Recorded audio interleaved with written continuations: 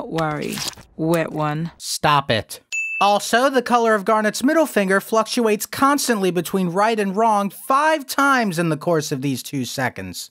There's nothing out here that can harm you. Aside from the constantly growing and disintegrating sand that could, at the very least, injure Steven if he happens to be in the wrong place at the wrong time. Or maybe even the lion roar you heard not even 10 seconds ago.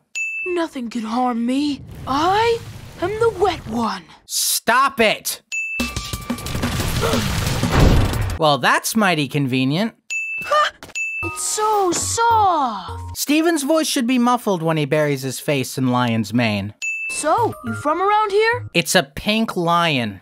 I always wanted an animal friend, but I thought it would be like a goldfish or a dinosaur. This really makes me question just how much the gems have actually taught Steven about Earth. Are the dinosaurs actually extinct, or do the gems know something we don't? Because honestly, the fact that the gems haven't given this kind of information about a planet they supposedly love so much that they rebelled against their overlords to protect it, makes me raise an eyebrow.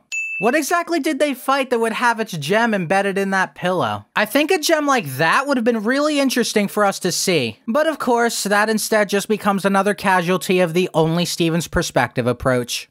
Garnet, Amethyst, and Pearl are coming! Quick, put my head in your mouth! What reason could Steven possibly have for wanting to do that? Why was this written in the script? What are you doing?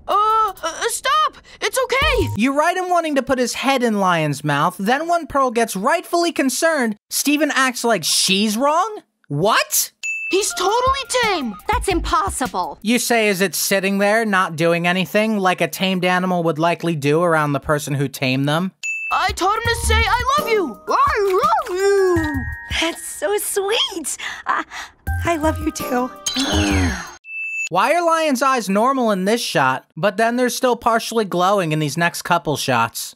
You came all this way to see little old me?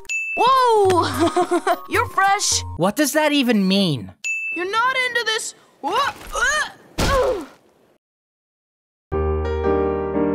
Fish stew pizza. Just that combination alone is a sin in and of itself.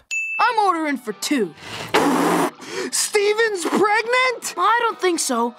You're not lying, are you? You just saw the low-hanging fruit and you leaped for that shit. Steven was lying. Sorry for using the same pun twice. No, you're not.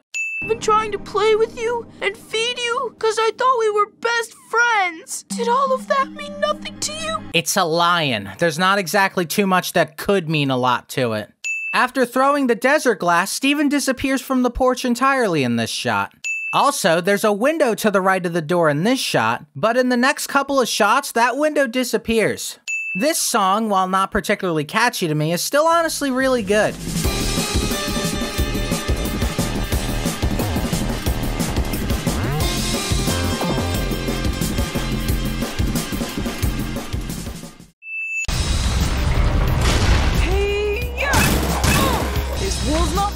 That wall doesn't look like it's very long. You know you could just go around it, right? You didn't come here to steal the pillow. You came here to protect us from it. Not necessarily. Who's to say that Lion won't just immediately leave after taking the pillow back? Just because he's gunning for it doesn't exactly mean he's doing it to save you.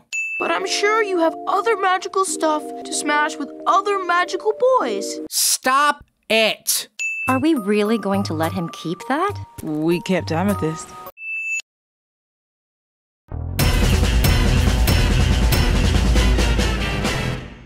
That's impossible. No, it isn't.